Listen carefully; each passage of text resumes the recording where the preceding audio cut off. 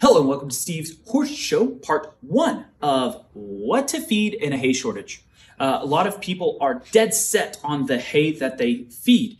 Typically, you don't want to change a horse's diet up just for no reason. However, in a hay shortage, especially throughout the Midwest this summer and probably getting into the winter, we are going to experience a lot of shortages in grass hays.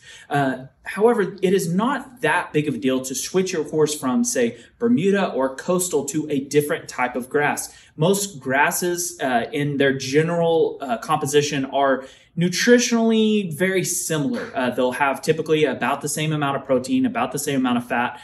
There can be some differences in starch and sugar, but as generally speaking, if you need to switch your horse from a Bermuda or a coastal or teff to a cool season grass like Timothy, Orchard, or something like that, and have to ship it in from a longer distance away, it's not that big of a deal to do that. So part two of what to feed your horse in a hay shortage.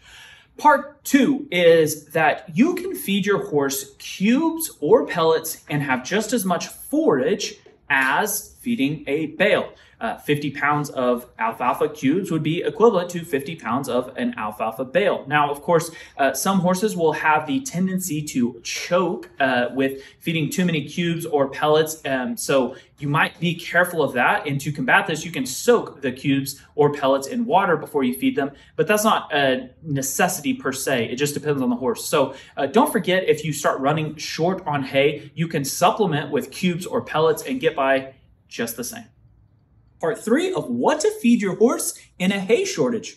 Part three is that if things get real bad, you can feed your horse a complete feed. A lot of feed companies make different complete feeds. And what a complete feed is they will take a fiber source and add it into the feed at much higher levels than a traditional concentrated feed. A lot of feeds, actually senior feeds, are known as complete feeds because a lot of senior horses have trouble chewing and digesting forages. So a lot of senior feeds that are made by feed companies, and a lot of feed companies have what are called complete feeds. So if you have a real hard time finding forage, you can switch to a complete feed and get by just fine.